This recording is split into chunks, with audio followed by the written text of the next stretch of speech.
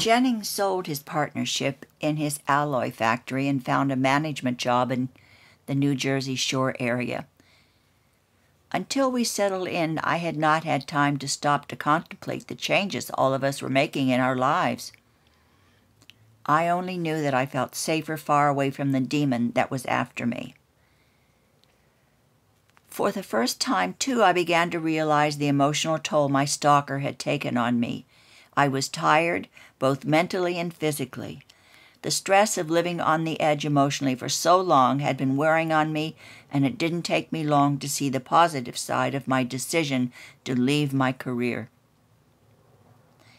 I realized that although it was a choice that was forced upon me, in the long run, my being able to spend more of my day with the children was the best medicine for all of us.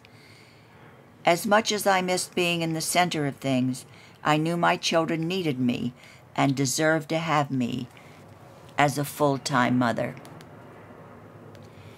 Before I knew, a year had gone by, then another. The children were growing up, and they and Jennings had anchored themselves securely in their new environment. Jennings became a deacon in our church, and we as a family attended most of the church functions. It was just about 3 years into our move to New Jersey that Jennings began to take weekend trips to go hunting during deer season with his brother. He had made so many adjustments in his life because of my circumstances that although I didn't like being alone on the weekends, I tried to understand his need to touch base with his roots once in a while. And in reality, I still hated hunting and also still felt nervous about wandering about the environment that repressed and represented danger to me.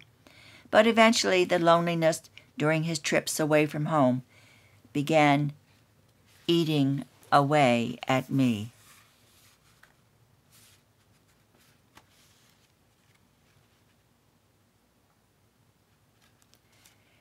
When Jennings came home from his trip, I told him that I had decided to go back to work.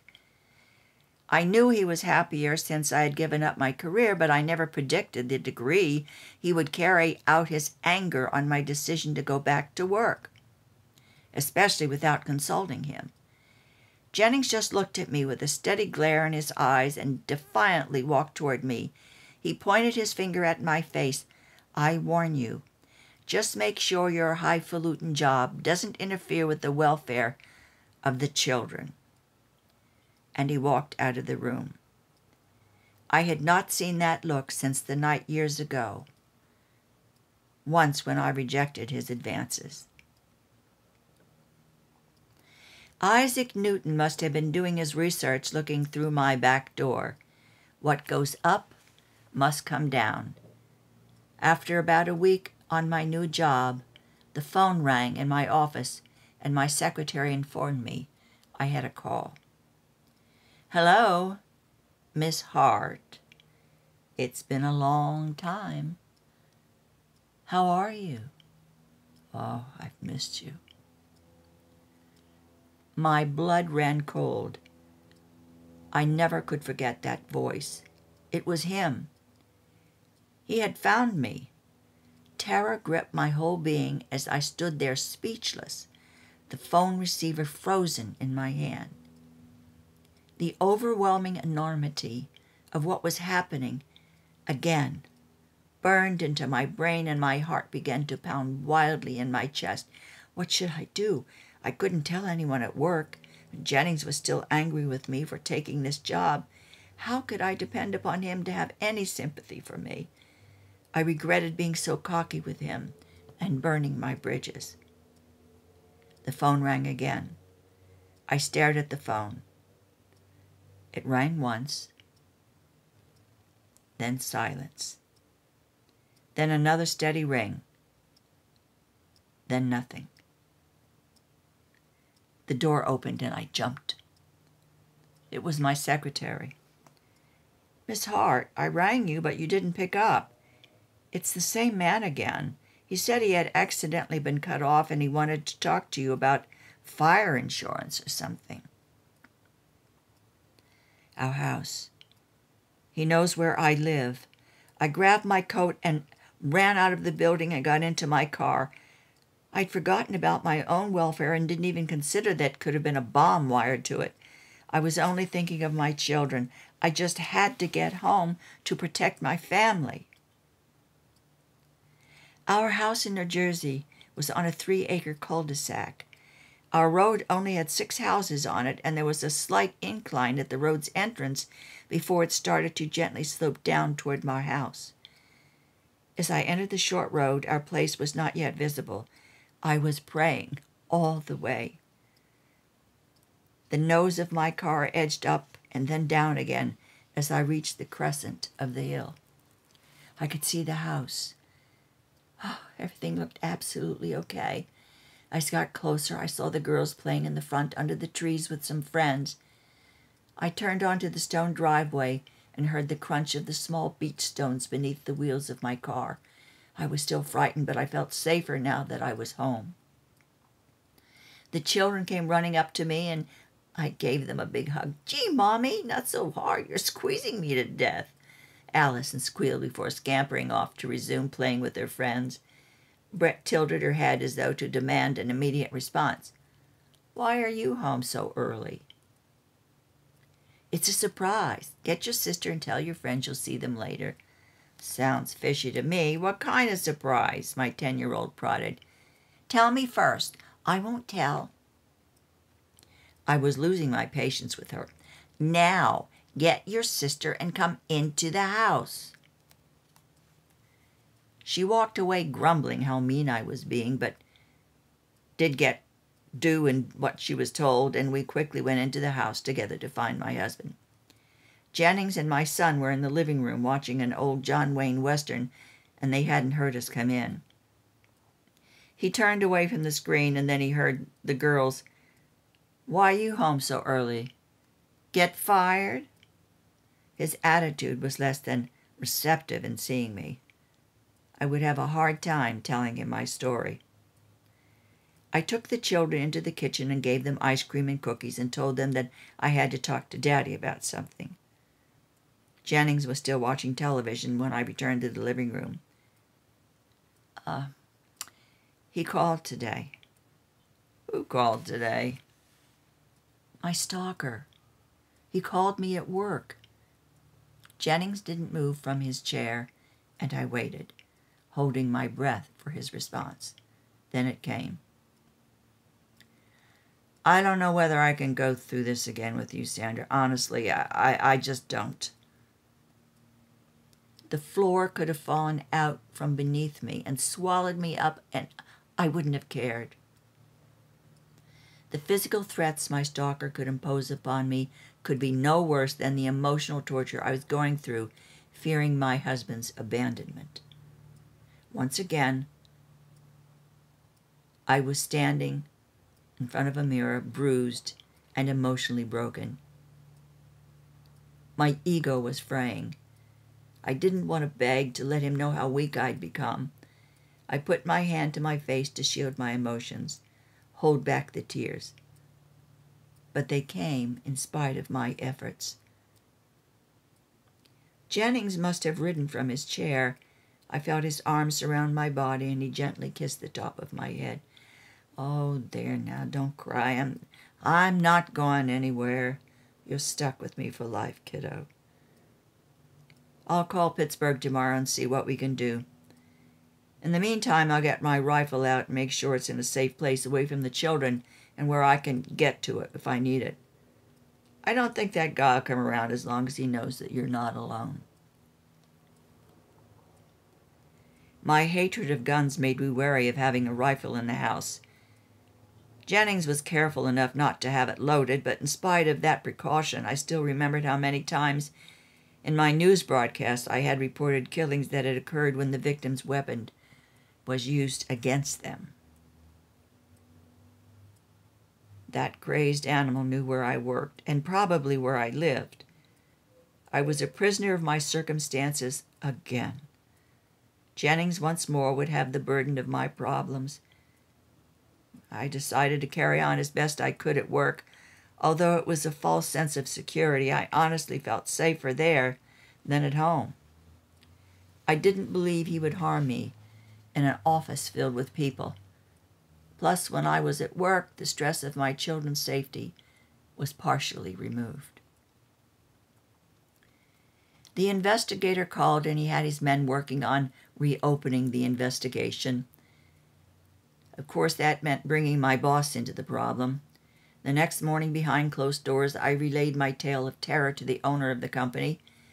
He seemed sympathetic and told us that there would be no problem with the investigation's plan to tap my office line. Arrangements were made to have the work done the next day. That night, my boss called me at home and said not to come in. He feared for his other employees, he said. They would send me a severance check. I was terminated. Well, I wasn't surprised. Another decision made for me. First, my husband would be assured I'd no longer employed, and that would make him happy. Secondly, the stalker would know right exactly where I was all the time, and that would be convenient for him. All of the men in my life had me right where they wanted me. I was prepared for the worst. My thoughts went back again to Pittsburgh and the fears I had. If he were to strike, I hoped that his only wish was to get me and not my children. If it had to be, let him take only me.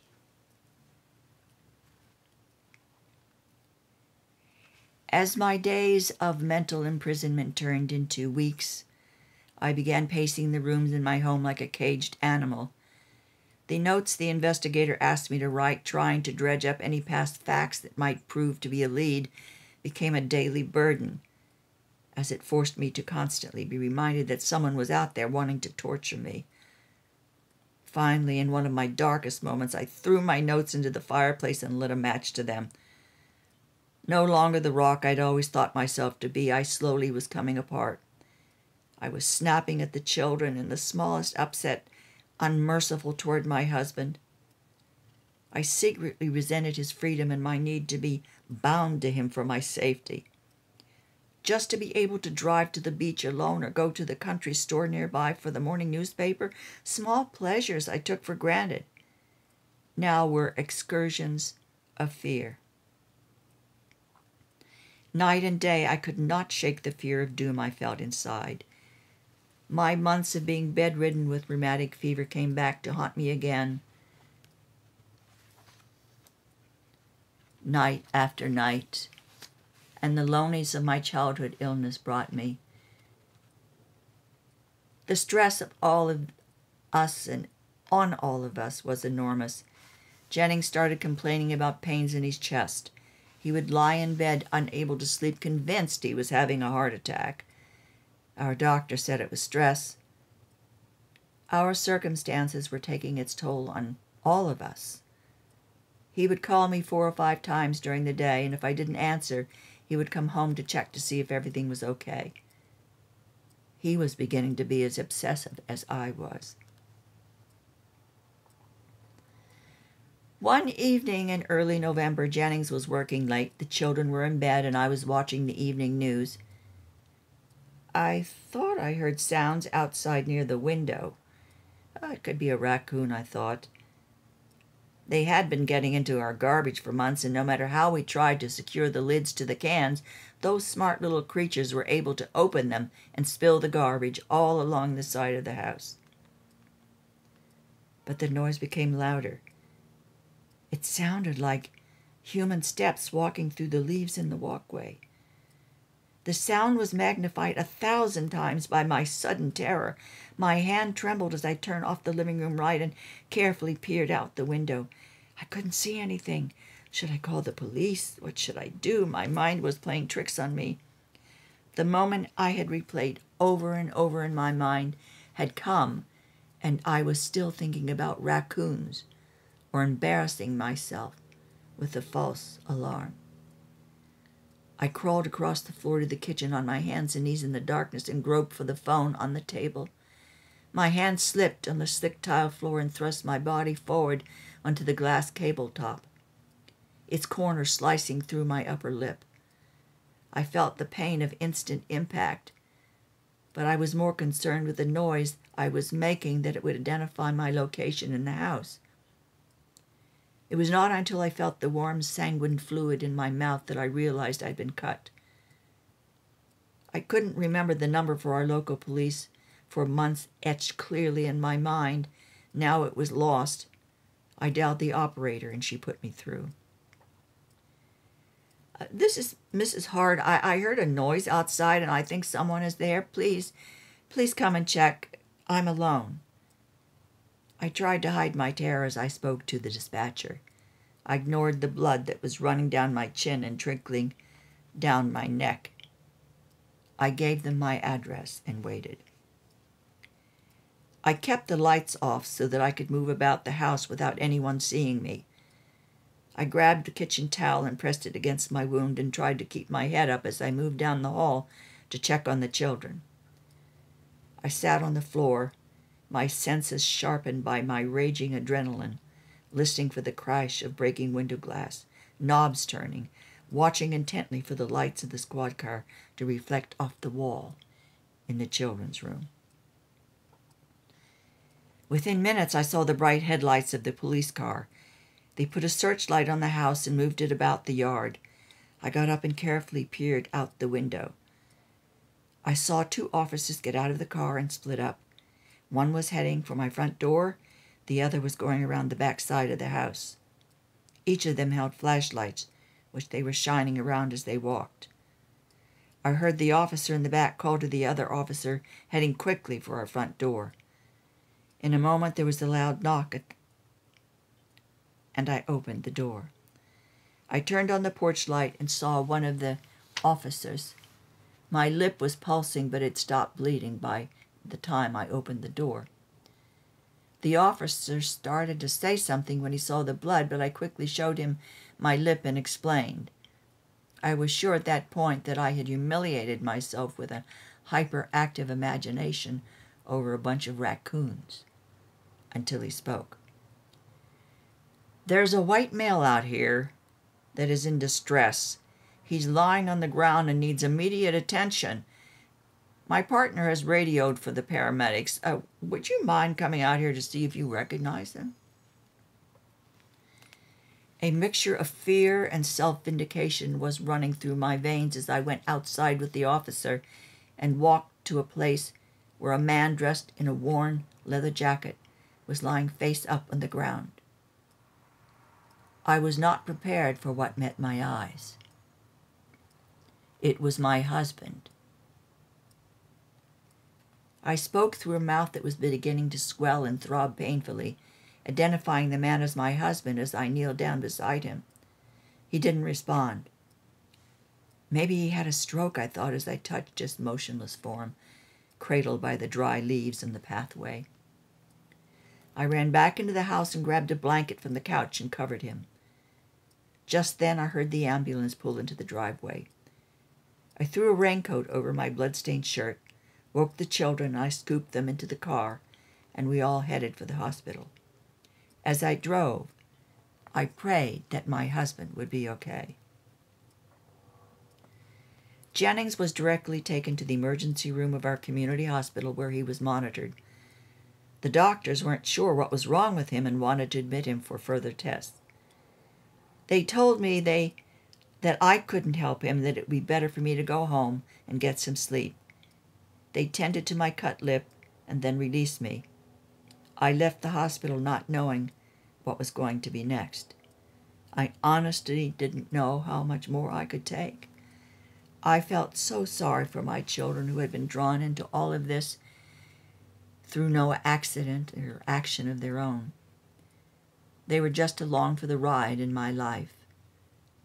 It was so unfair for them to be swept up in a journey that was unpredictable with no end in sight. A journey whose outcome none of us could control. Driving home that night, I felt as though I'd been set out to sea with my fate at the will of the winds. Whatever direction they were blowing, that's where I would go. If something happened to my husband, I hadn't the slightest clue as to what I would do with my life. Jennings had extensive tests done on him during the week he was in the hospital, and at the end of his stay his attending physician called me in to meet him. He said that the tests indicated his motor reflexes are normal and he had regained the use of his legs. We really have not been able to find anything physically wrong with him. Oh, how can it be? How can he be paralyzed and not have had a stroke or something? I don't understand what he was trying to tell me. Then he dropped the bombshell.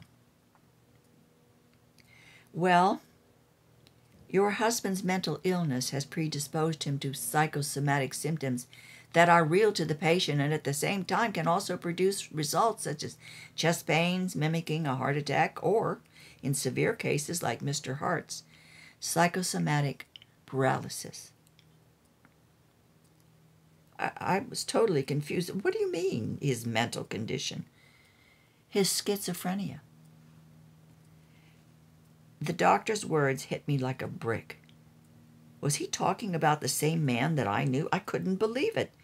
Oh, there must be some mistake. I'm sorry, you must be mistaken. He started nervously shuffling the papers he had on his desk. Oh, I assumed as his wife you knew. His records we sent for from Pennsylvania indicated he was treated for schizophrenia in the past. There was an uncomfortable silence in the room as I was computing this new information that entered into my life. I knew Jennings had been in therapy but he told me it was to work out issues that involved his earlier life. He has schizophrenia. I heard myself break the silence by putting those words together, hoping I misunderstood him. Yes. And it is important that you understand the seriousness of his illness because he's in a state of acute paranoia and we'll have to try to get him stabilized with medication before we can release him. The doctor then continued by asking me various questions about Jennings' personality, from my perspective, his habits, if he displayed unusual behavior toward me. The way I looked at it, considering my life so far, I was not the one to judge what was normal and what was not. Too much high drama was going on around me constantly. I would be the last person to be able to qualify normal behavior. At that point, I didn't think I'd ever seen or would be able to recognize normal if I had. I knew Jennings would exaggerate the truth sometimes, but a lot of people did that. Maybe he just wanted to be more than he really was. His white lies made him feel good about himself, and I ignored them. I sat there in the doctor's office that morning feeling a lot of things and asking myself the same questions that I would ask myself over and over again in the ensuing years. How is it possible that I, supposedly an intelligent woman, didn't suspect? Was I so concerned about myself that I didn't see? Who would believe that someone could be married to a man for over 10 years and not know? Why, I didn't realize, I said out loud, more to myself than the doctor. Well, for one thing, you may be too close to the situation, he said. As a wife, you may have accepted certain behavior that others would find not acceptable. Unfortunately, I understood what he was saying. Hindsight can be a great teacher, and I had the feeling I had old and new lessons to learn in the months to come. I wasn't too sure I was up to it. Jennings finally was released from the hospital and seemed to be calmer and quite eager to resume with work again. In the ensuing weeks, he acted as though nothing had happened, but I had changed. I was having trouble forgetting that Never was honest with me from the start about his illness. The more I learned about schizophrenia, the more the pieces of the puzzle started coming together. his constant checking on me, the earlier phone calls that were supposed to be concerns for my safety, all now had a deeper meaning. He was only worried that I was out of his control. Little lies and exaggeration that before just annoyed now had a new importance to them. I had little faith in anything that he told me. Perhaps I was taking it to the extreme, but ignorance is not bliss. What I did not know or suspect about my husband's condition was a dangerous and destructive ignorance. In my case, my husband's motives and his actions were being questioned by me. And in a way, I guess some of his paranoia was rubbing off on me. I became suspicious that his actions may always have been a veiled motive.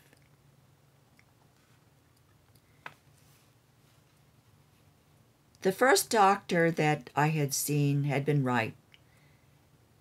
He told me that Jennings had the ability to fantasize just about anything and make it seem real, at least to him.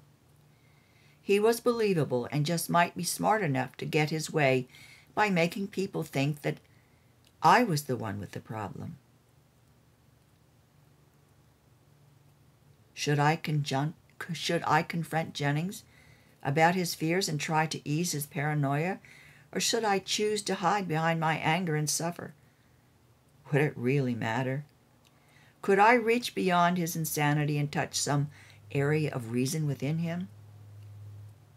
Or maybe I would be treading into dangerous territory that could trigger his paranoia into a weapon of violence against me.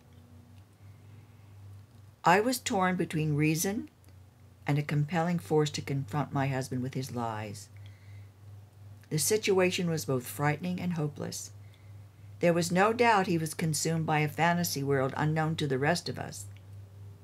He had scripted the play and given us parts that we had to flesh out. In his mind, there was no other way it could be.